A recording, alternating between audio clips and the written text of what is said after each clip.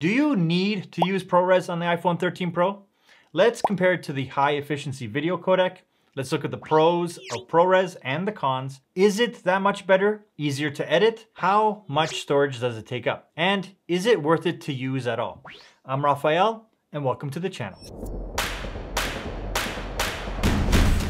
ProRes is Apple's professional video codec. It is a joy to work with in post-production, especially if you are Mac-based and working in Final Cut Pro. It has become an industry standard for high-quality video. But do you need to use it on your iPhone? Well, simple answer, no. And I'll show you why. ProRes retains way more information, but it's still a compressed format, just not as highly compressed as HEVC. Both codecs are visually lossless, meaning that the viewer looking at it won't be able to tell a significant difference. Here is a side-by-side comparison of ProRes and HEVC. See if you can tell which is which. All I want is satisfaction. Make a move, baby, you got nothing to lose. Give me that good reaction. Gonna make it right, little like an offer I can't refuse. I'm on the road, it's my time, taking control of my life. I want to run the red lights, I've got to run this show. You always take me so high, you always make the highlights. I love the way we vibe, you're like a centerfold. Ooh, that's sweet, you got what I need. Sipping on the potion, all that good emotion, just my kind of heat. Keep it on repeat, testify the motion, loving this devotion. Ooh, that's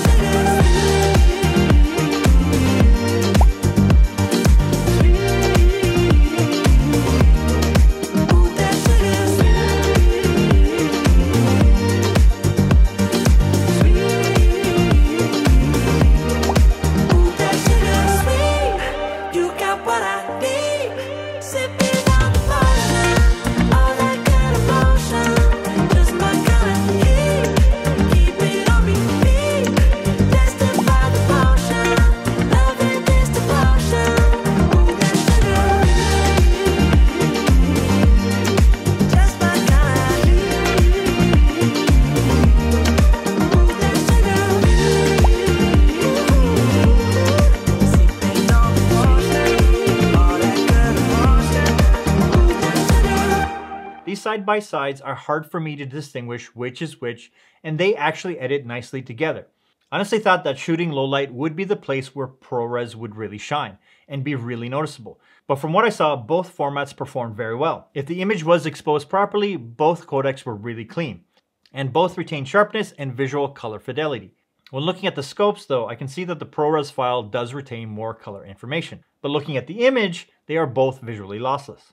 Getting the ProRes footage off the phones was really slow. It's gigs and gigs of files that have to be transferred. And in this test, it was roughly 10 gigabytes. I found for my setup that AirDrop was actually faster and easier than plugging directly in.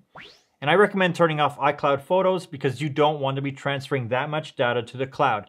And you can't just drag it in from the Finder. You'll have to import it to either the Photos app on the Mac or directly into the Final Cut Pro library. But I'm not a fan of that, and I did a whole video on how I prefer to set up my Final Cut Pro workflow.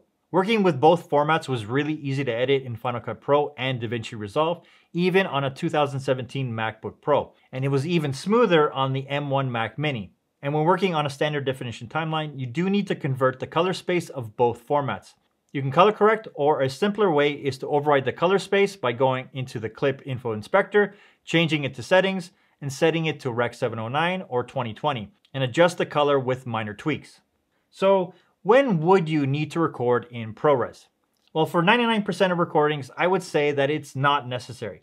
But if you are doing paid work and you need the highest quality to push and pull the color grade, it's worth it, but it's storage hungry, like super hungry. I have a 256 gigabyte iPhone, and after system resources and regular apps and photos and videos, I only had about 16 minutes of 4K ProRes at 24 frames a second.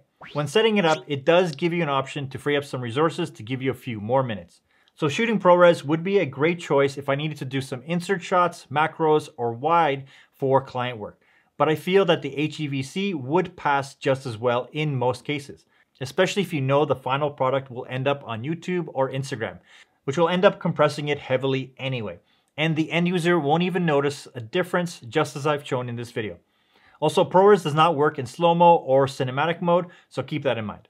I'll definitely continue to test over the next little bit, but I would say that in my initial testing, save the space and leave the ProRes for those special ultra important videos, like shooting low light or when the color grade will be to the extreme. Make sure you give this video a thumb bump, and I live stream on my second channel where I deep dive on the creative process as well as freelance financials. So make sure you check that out. As always, fix it in camera and then finesse it in post. Thanks for watching.